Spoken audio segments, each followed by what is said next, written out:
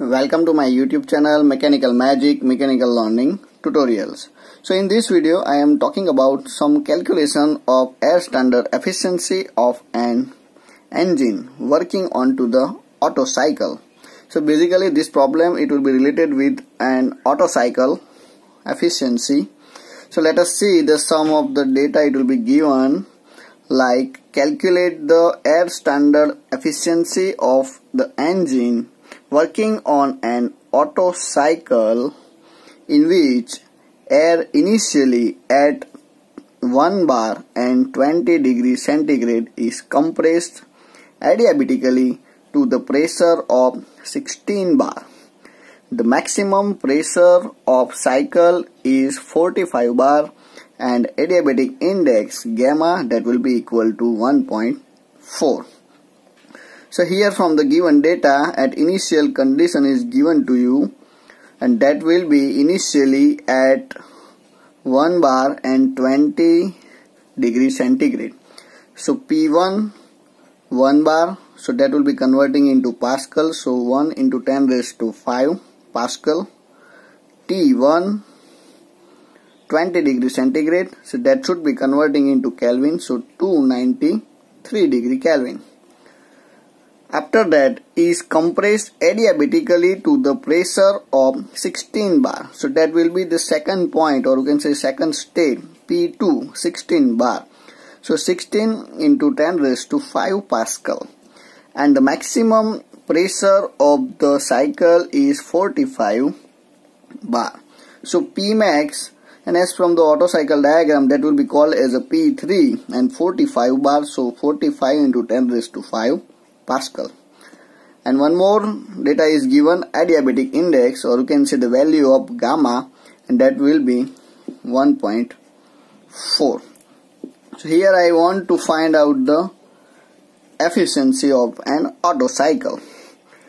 So let us see onto the PV diagram of this problem. So this x-axis it will be representing as a volume, y-axis that will be representing as a pressure. So as from the Otto cycle, we already know in the theory in my previous lectures, so 1 to 2 process that will be representing as a adiabatic compression process, so that will be representing as a PV raised to gamma equal to constant, and in that Otto cycle, heat addition, or you can say Q supply at constant volume and Q, or you can say heat rejected at constant volume. So you can also say that that will be the constant volume cycles.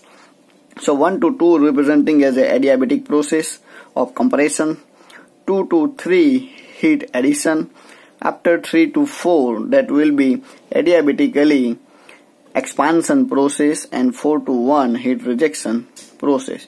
So generally 2 to 3 and 4 to 1 that will be at constant volume process.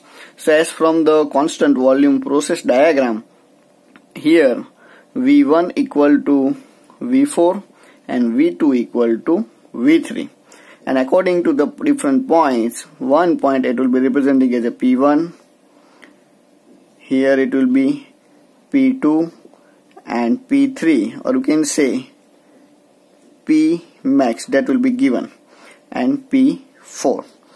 Now as from the requirement of the calculation of a air standard efficiency of an engine working onto the Otto cycle, so air standard efficiency that will be representing as a here, and the compression ratio R is equal to V1 upon V2.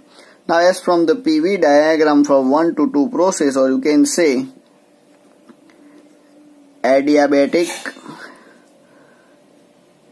compression process, so P1 V1 raised to gamma equal to P2 V2 raised to gamma. So that will be simplified like P2 upon P1 equal to V1 upon V2 raised to gamma. So we have the value of P2 over here, and P1 that will be from the data, and V1 upon V2 from equation number 1 that will be representing as a compression ratio. So by the putting of the value and calculation, you will get the answer of compression ratio, and that will be R is equal to 7.2458. Now as from the equation of the air standard efficiency, and that will be representing here like 1 minus 1 upon R raised to gamma minus 1.